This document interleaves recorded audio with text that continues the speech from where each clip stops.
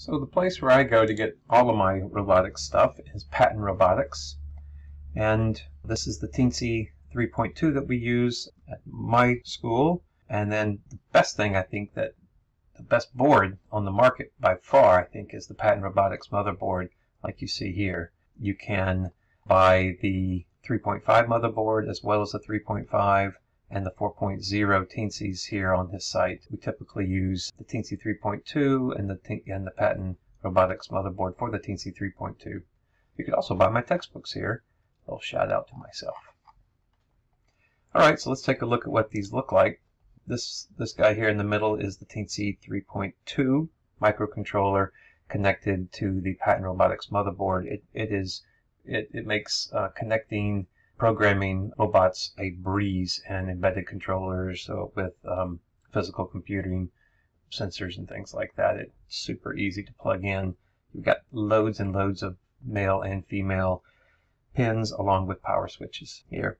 But if you wanted a little bit more power, the Teensy 4.0 or the Teensy 3.5 with the Patent Robotics motherboard for the 3.5 is a great way to go as well. So this is what it looks like physically. Let's see what happens once we connect it. Okay. And so if you have a brand new Teensy, you'll get the blink command, the blink application running. You might have heard my computer make a little plinky sound whenever this was connected. If it's the first time you've installed the Teensy onto your machine, or the first time you've installed this particular Teensy on your robot, or on your laptop, or if you've used a different port, a USB port, you might want to give it a few seconds just to do some handshaking. Let's see. So if we minimize this guy here, sometimes you'll see a little pop-up window down here that says the Teensy has been installed, or a new USB driver has been installed. Just give it a few minutes and it will find it for you. But you can see if it works if you go back to the Arduino IDE, go to Tools, go down to Port, and now you'll see that there's a COM port, COM4, where this Teensy that I have on my desk is now plugged in. So I choose that guy there. Okay, I'm just going to minimize this, and now you're ready to program. Before you actually start writing code, I would recommend that you create a folder for yourself. Here's one that I've created called Teensy Apps on my hard drive, and there's nothing here. It's empty. So if we wanted to write a piece of code over here, you could. I would recommend storing it in one location.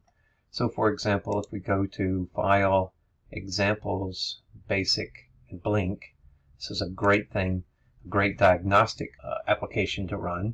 It's really nice if your robot's not working, or if your Teensy's not working properly. This, if it doesn't work, you've got a problem with a physical connection, because this always works. I won't go into what the code does, but it makes the little LED on the Teensy blink. And let's see here. So you can see it blinking here, and it blinks at a rate of 1000 milliseconds on and 1000 milliseconds off. If we knock that down, edit it to 100 milliseconds on and 100 milliseconds off, it will blink much faster. This code needs to be saved. Well, actually, you can upload it.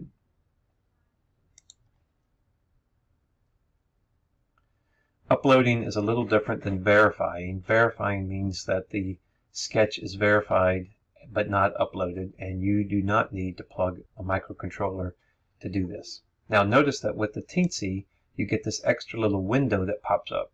I would just leave it. Don't need to close it. You can hide it if you want to. You can put it in a corner, but just that is the handshake app in between the Arduino and the Teensy. And so we've uploaded our code, and notice now it's blinking much faster.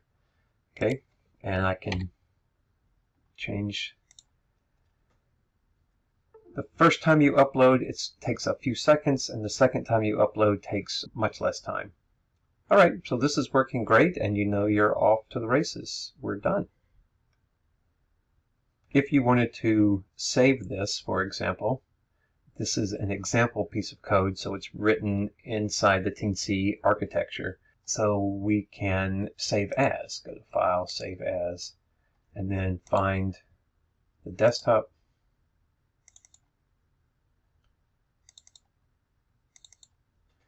and you can save it locally in your own files. Save it as Blink, and now you can see that now we have Blink here, and that code and this code are the same.